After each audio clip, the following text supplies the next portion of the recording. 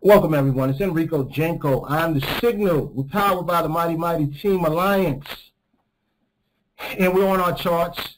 You see I got 3 boxes up, and I left the boxes up just so you can see the price action within the box, right? You see the price action is encapsulated inside these boxes, okay? Real simple stuff, right? So we took a bet online trade earlier on, right? Remember, this we like to use this to sketch out, little opportunities we find, right? I just took a trade, and you see I won, what, $1.60. I bet $2, and I won $1.60. Real simple stuff. The trade I took was right in here. It was bet that I was going to be over 32.70 or something like that. I think I ended up being 32.718 right here. I said it was going to be over 32.709. We ended up 32.718. Real close, right? Real close. You got to understand, with these $2 trades, they're 15 minutes. So you're getting an 80% return, but the chances of you winning is it's hard because you got to be thinking about what the market is going to be doing 10 minutes later. We don't know what the market is going to be doing 10 minutes later. We could barely know what the market is doing 5 minutes later. All right? Something else happened. If you look at my Nadex count, I ended up getting a trade off, and I didn't get to actually show anyone that trade. So I'm not going to count it in our record or anything. I'm kind of upset that I did it like that. Because it just happened to come when I just ran in here and I saw it real quick. Let's look at, I wanted you to see what happened in that particular trade. It was a, what was this trade? I forgot. I believe this, what was that trade I did? It was right here.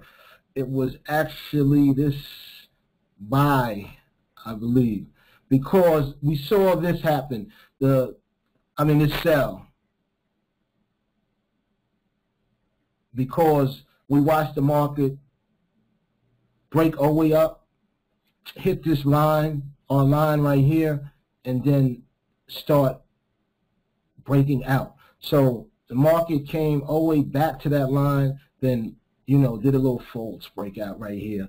I think we probably got money on a little false breakout or something like that, But we're really looking for a real break. So I did this, and I think I admonish myself for that, because I believe it was a break in discipline, really. So this is not a trade. So so far we haven't taken any trade. All right. So don't think you missed anything or anything like that. We haven't taken a trade because no trade has really came our way that fits our perfect criteria.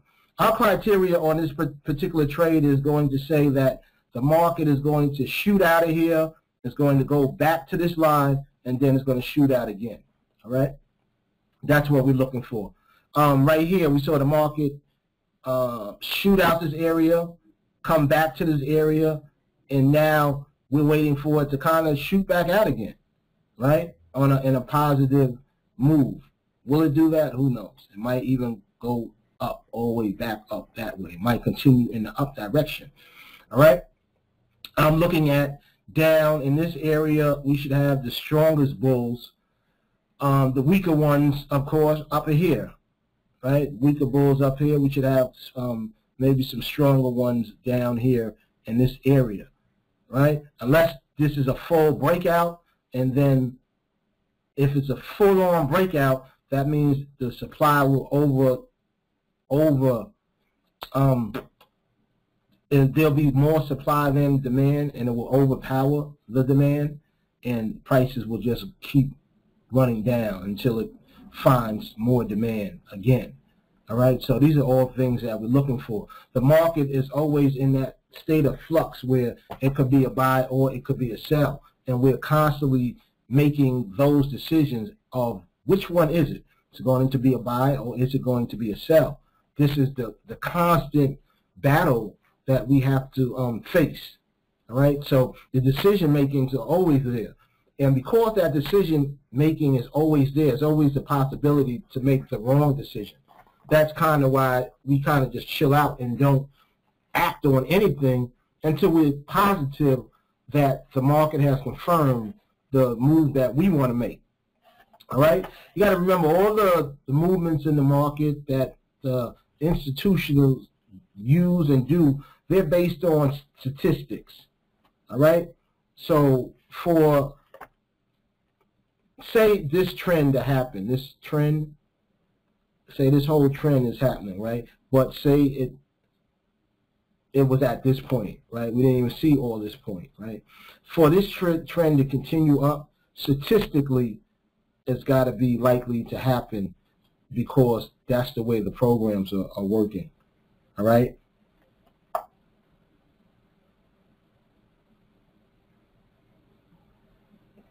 You got to understand this all over these charts. There's, technical indicators, key indicators, pivots, price levels that the institutions are looking at, right? Sometimes you'll get enough different institutions just happen to look at the same price point because it's obvious to them, right? So this is why it always seems like they might be, might be getting picked on or something, but it's not being, you're not being picked on. It's that the institutions are looking for the best profit with the lowest risk, right? You got to understand, if they're going to be smart and profitable, they won't do anything that they believe is a weak move on purpose. They won't do weak moves unless a weak move somehow is going to further their program along, their buy-sell programs. That's what they call the buy-sell programs. All right? So all you got to realize really, though, is that these big banks and institutions, they're going to be responsible for all the price action. All right? And that's why price action trading is more reliable than everything else, because you're just piggybacking your trade on the activity of the higher institutions, large institutions, all right? Some of these institutions, they'll do day trading, but really for their trades to be profitable, the market has to move a certain amount of ticks, period. And we, as the price action traders, we're going to see that move early, and that allows us to get in early and be confident that the odds of a successful trade is going to be good. Institution really can't have a market just turn 5, 10 ticks against them,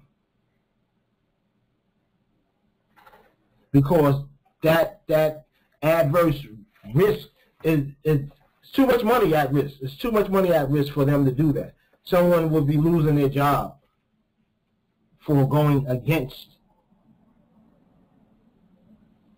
the program, most likely. So these are just things that you should just look at. Know that they're going to only enter the trade when they feel that the risk of the trade going against them is tiny, very tiny. All right? We do that. We are the ones that will go into the trade, risking everything, just doing something incredibly stupid. That's what we do as retail traders. But the institutions, they're not doing that.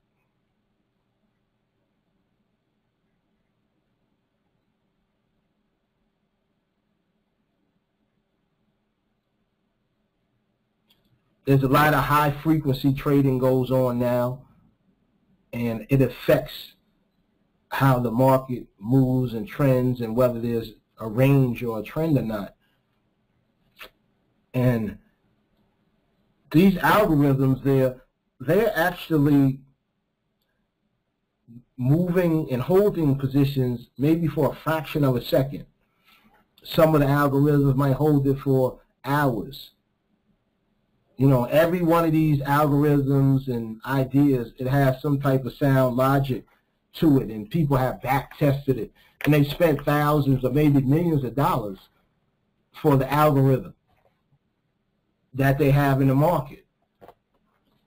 So when we come in doing our little technical analysis, you know, it's nothing compared to the information that they have. So that's why I always stress that you can't just take any trades and you can't just be willy-nilly about it.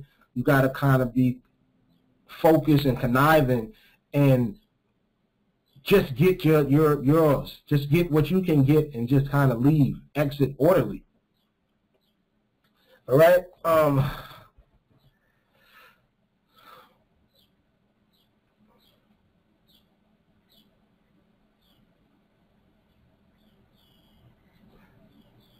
Now, a lot of us trade how things are going. So many computers, like the opportunities might only sit there for fractions of a second. They might be there a couple of seconds. So that's why it's so hard to sit here and say, well, what's this going to do in the next 15 minutes?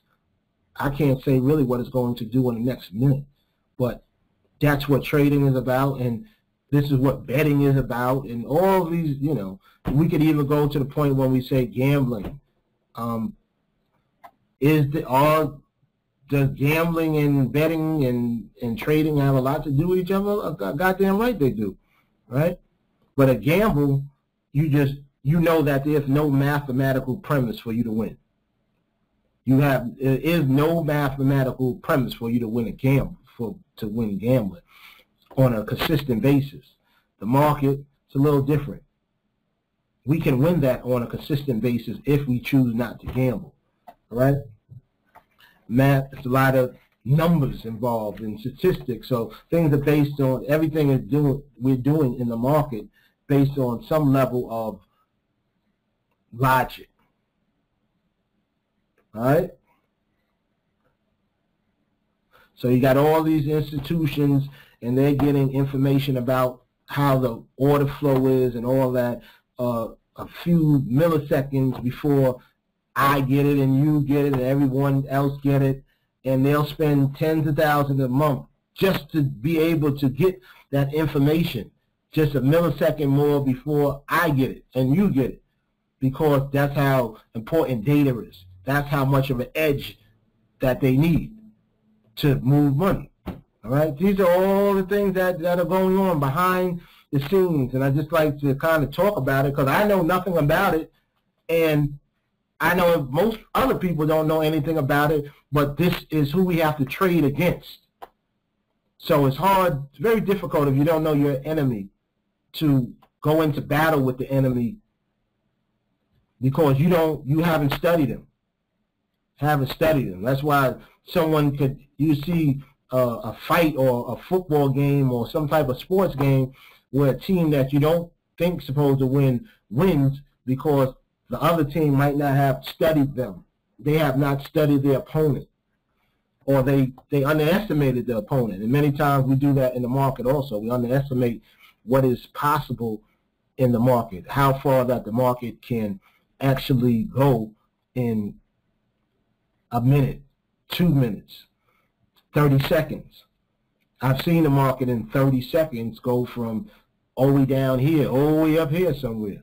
Make this whole run, just as it took 5, 10, 15, 20, 25, 30, 45. Just as it took 2 hours to make this run, it could be made in 30 seconds also. Right? All depends on how the market is moving. You see right here, market did another little fake breakout, came all the way back to the line, right? Came all the way back. Let's see that it tried to actually break out again. All right?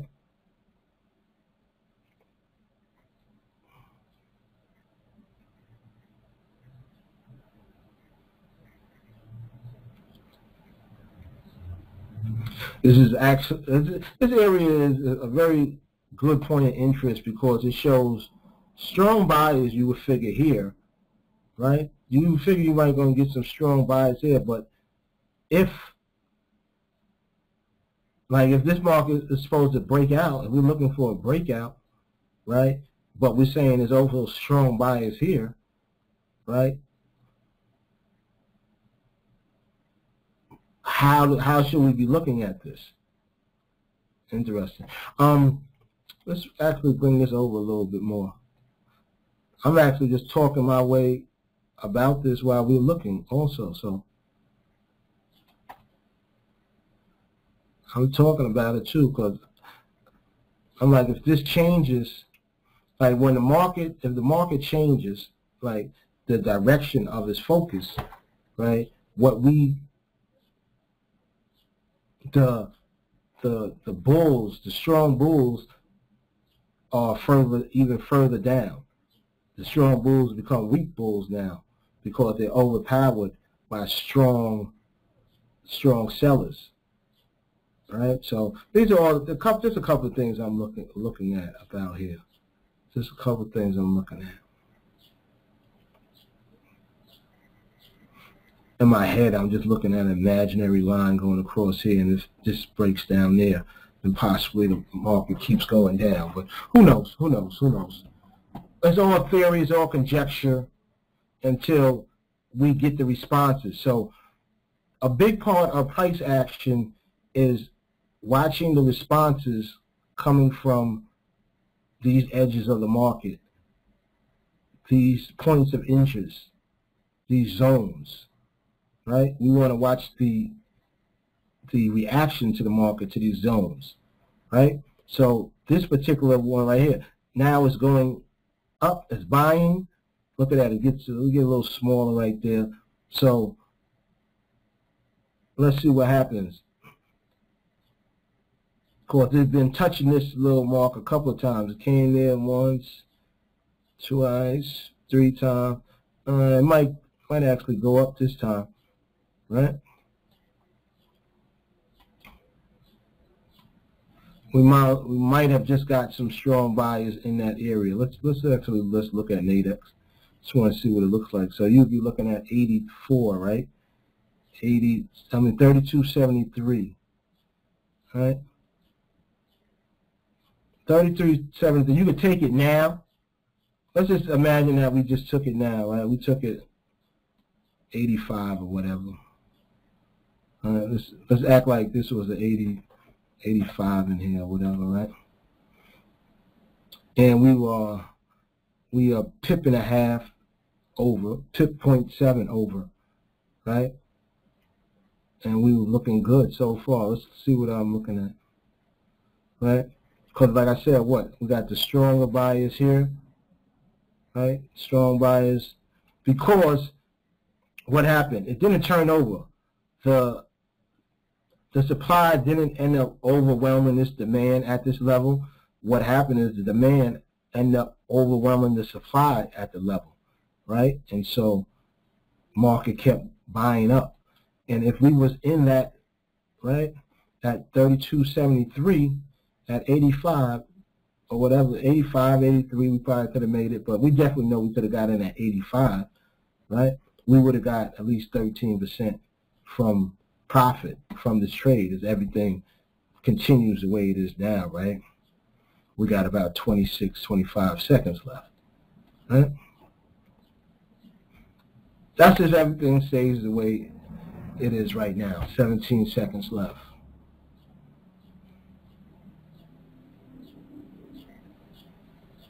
Okay, that's just something we're just looking at. We're just looking at how price is moving in these areas and what happens to it as it moves in these areas, right?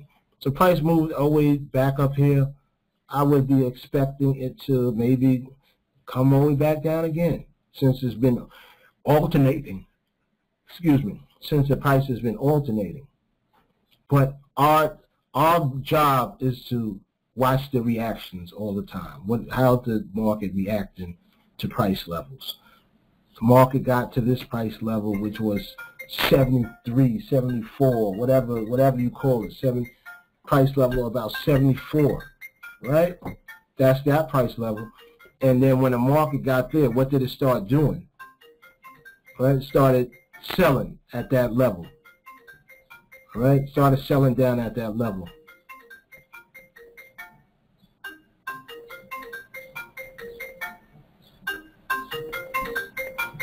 But you have to watch it because it could do anything. right? We don't know what it's going to do. All we could do was see what its reaction is going to be, and then off of its reaction, make a logical trade from it. I like how that kind of built up, right? A little strength build up, but you know up this part is going to be the weakest part of it, right? So you have to first have it clear some area.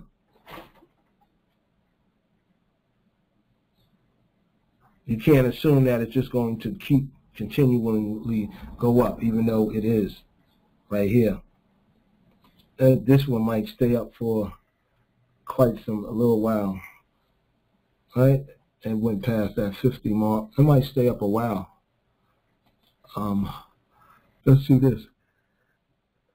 1230 would be this one. We already won one. You want to take another shot? This is what I like about this. You can just take shots at it just because, right? Let's just take another shot at the 1230. Got 9 minutes left. You're seeing that little move. We'll take a shot. Let's take a shot at it, right? $2. Let's say the asset is going to be up, and we're going to buy. All right, we're going to buy it. Let's take a shot. All right? We don't know. We could be wrong this time, but I'm just taking another shot just because we're here and we can do it. Just because. So we'll take a look at it. Not really sure, but she's acting all, then got all flaky on me already. But that's the way you do that. That's the way you do that. Usually with my little $2 trades, I might even still do those once a day, but who knows? Don't worry about it.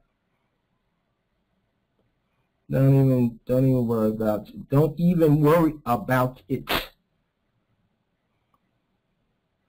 And you see the market actually dropping down right now. Let's look at it. Let's see what it's doing.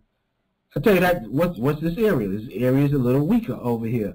The market is going to have to make decisions over here on whether it wants to play, you know, nice in this area. Whether it's going to want to continue to trend up in this area, right? What we at? 70, 32, 73. Who knows? I like 73 itself, but who knows? Because of the fact that it's not going to make 75, it might not make 73 just because it didn't make 75, and everything gets all, you know, crazy. You know, see, look at 73 now. 73 is now in jeopardy of not being made. They're selling down 73. They're selling down 72 now, right? They're selling down almost. They're almost selling down 71. They sell 71 down quite some way, but not enough. Not enough at all, right? But let's see what happens, because maybe at even they sold down 71. You see that? They sold 71 all the way down.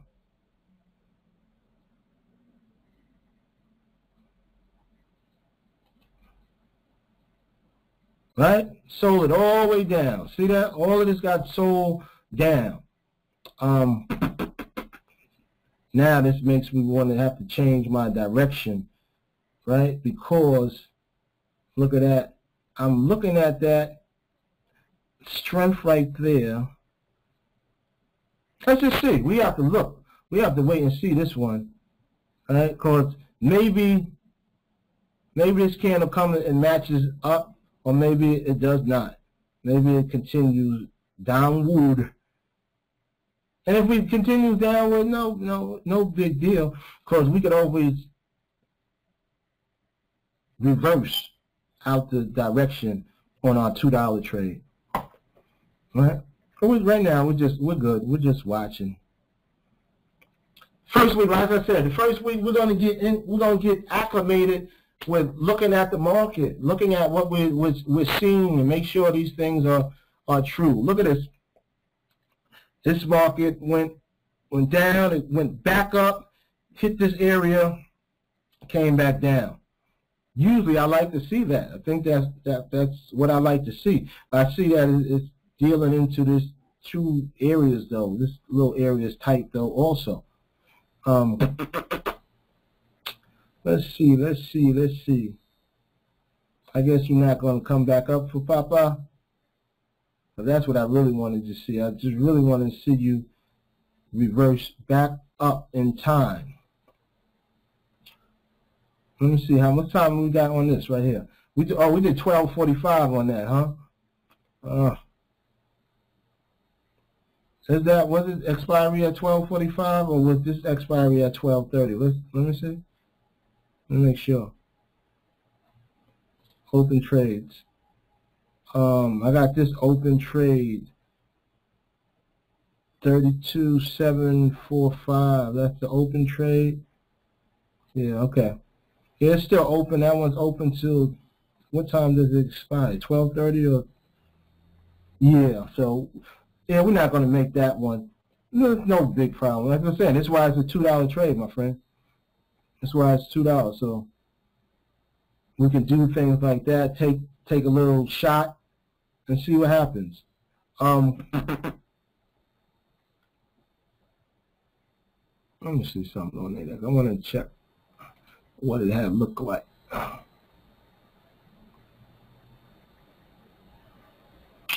So it always down. Then I got that pop up.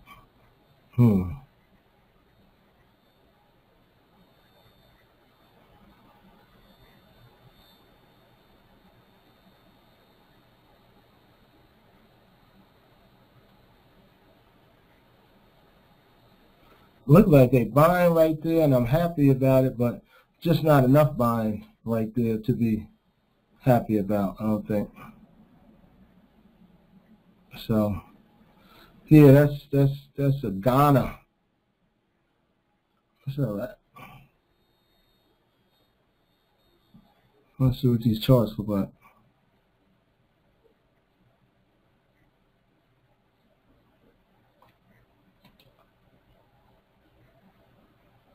It's funny. That's why I would only do, like, even though this trade is $2, when you start getting into, you know, a trade with more money, that's why you only trade once a day. You don't do a bunch of stuff.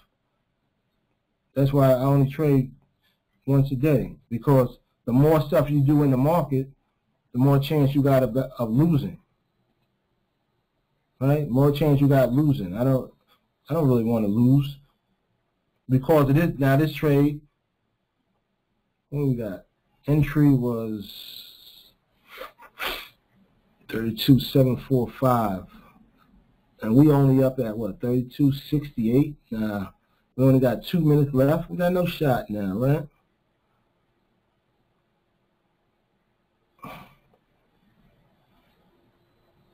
No shot, but it was a good. It's a good call. It's a good call. It's just so you know, it's a rough one. It's just rough. It's just rough one. But I think we'll do another one somewhere after this, I guess, just to be profitable for the end of the day. Because I'm pretty sure we'll get a reversal off of this that I can look at. This was pretty interesting. Let's see. It went up there, came back, and what we say about those breakouts, right? They usually don't be happening, right? They usually don't happen. And as you see, another one didn't happen. Didn't happen. Only one breakout actually happened. This one. This was the only breakout that actually happened. And when you see how it happened, it didn't happen the way our parameters, our strategy wants it to happen, so we wouldn't have even been in that particular breakout. If you want to call this one, you can't call that a breakout. That's just a fake out, and that's it. So as far as how we wanted to trade this, there have not been any real trade setups for us at all, right? So you didn't miss anything, but you're learning a lot about how this market is going to be moving, which is more important. All right?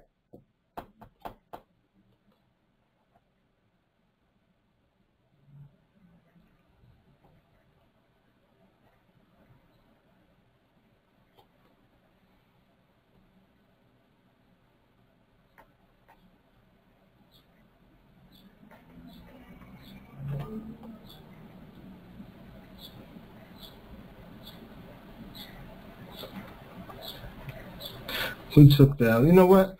Let me look how far we got to go into that, because what time is this? That's the only thing. You can't hop in and out of these either. You're just stuck in the trade for the duration. You know what I mean? Just in the trade for the duration. Let's see the closed trade. I want to see that. That's my closed trade right there that I just lost, right? So we lost 40 cents on that particular trade, right? A little 40 cents. But we know it, so we're cool with that. We know that.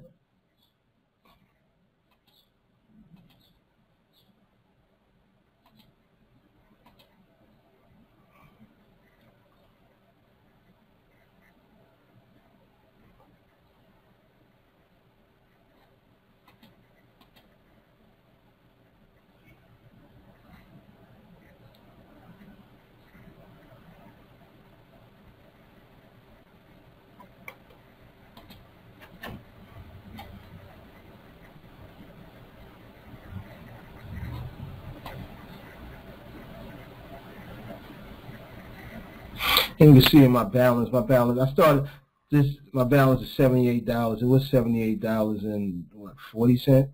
So I lost my 40 cents, right?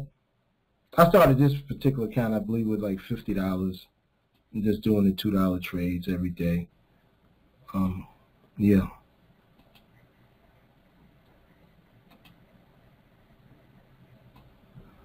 Let's get back to where I want to be at with this.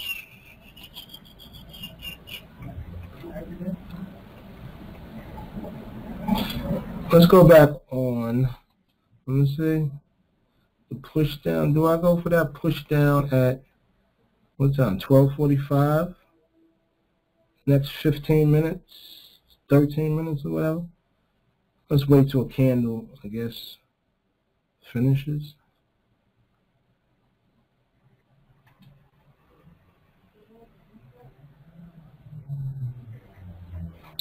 Let's see, actually, let's go to, let's look at our 15 minutes real quick.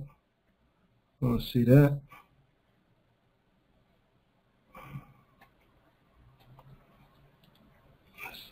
Let's see these things up. Not really sure if it's ready to make it down here or not.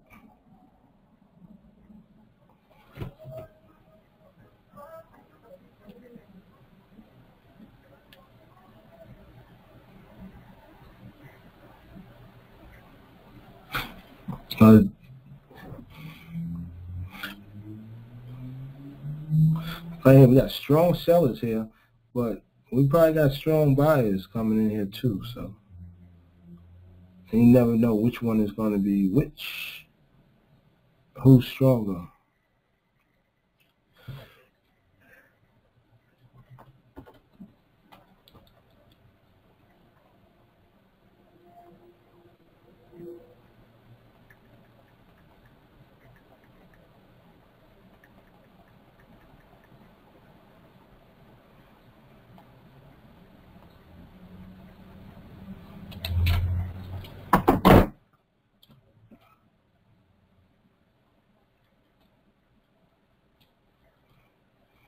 Doesn't look like it's in a rush there to make it down there at this time. I know that. Right? Doesn't look like it's in a mad rush to go down there. I know that.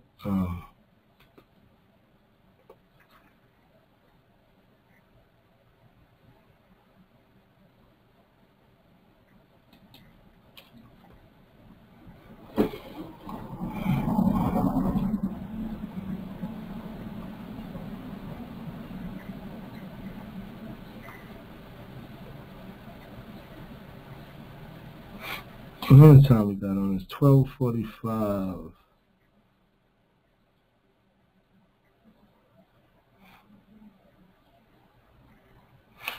I see this can't really make it down that far. It makes me want, since this is not making it down, it makes me just want to take the trade the other direction real quick.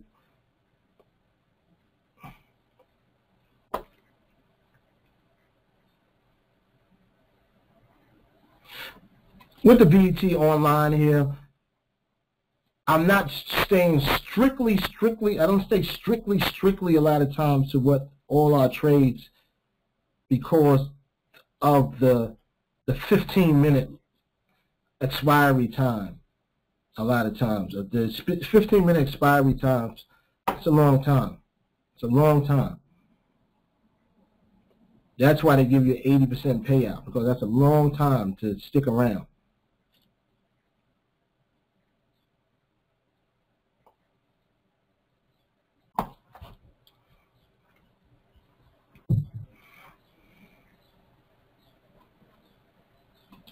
Let's see what this looks like right here.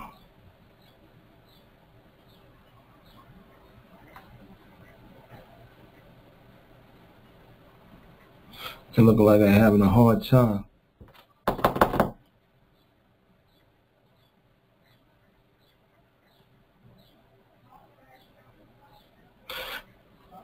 After this expiry, we'll probably go in and let's change up a little bit what we got, how we shaded, right? We want to get this part of the market right here. See if we could get that blocked off.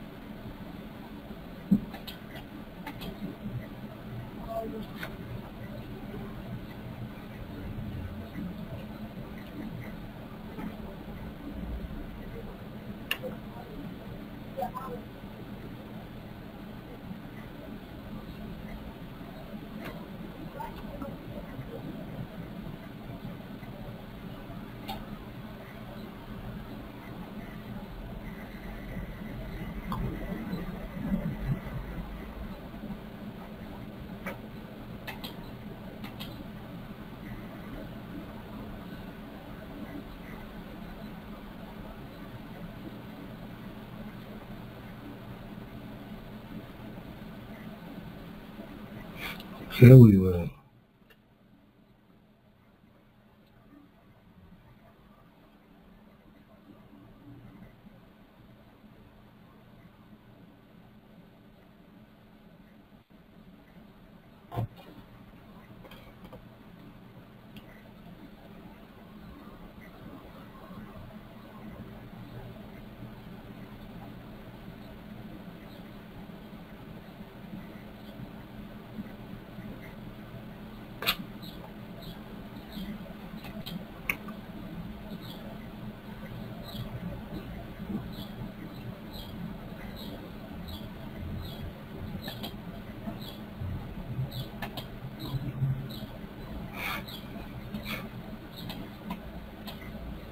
We'll go back in here, I think. I don't think it's going to make it down there. Let's take a look at that.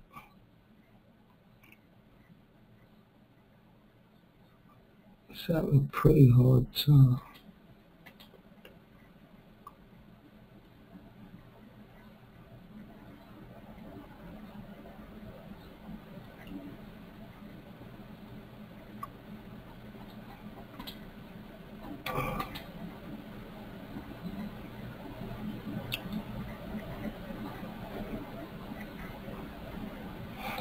Just a little too late right there. See how I'm going to go in there?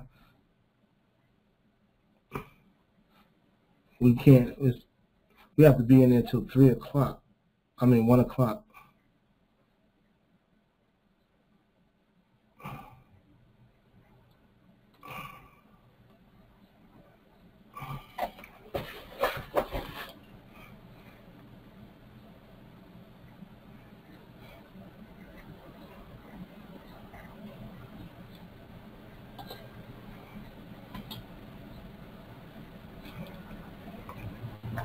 Okay, let's clean up a little bit, and we can mark stuff off again later on. I just want to clean up a little bit for you.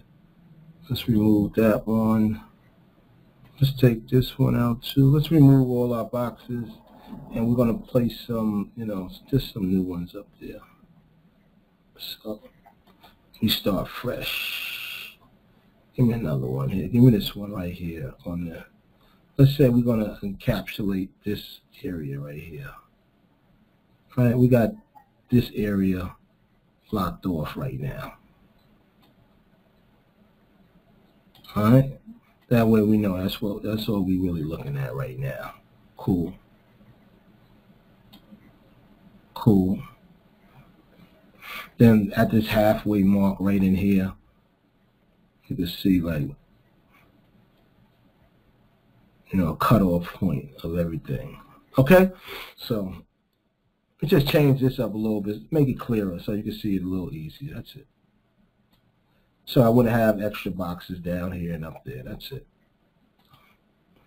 Remember, we haven't done anything yet. We haven't been taking any trades. No trades has come our way that fit our criteria yet. So if we don't have anything fit the criteria, it's really no moves to be made.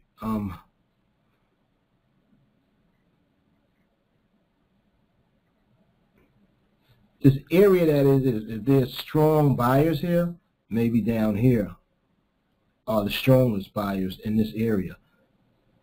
Down here, stronger buyers. All the way down here, even stronger buyers. So, are any of the buyers that are here strong? I don't know. I don't think so, because at no point did the just continue. Right? Just continue buying for any considerable amount of time. Or the buying was quickly cut off at this point. As for the selling also, but I'm just in particular talking about buying because the buying started right here and continued up for some time. And once we got up here, the buying slowed down as we keep seeking new levels. All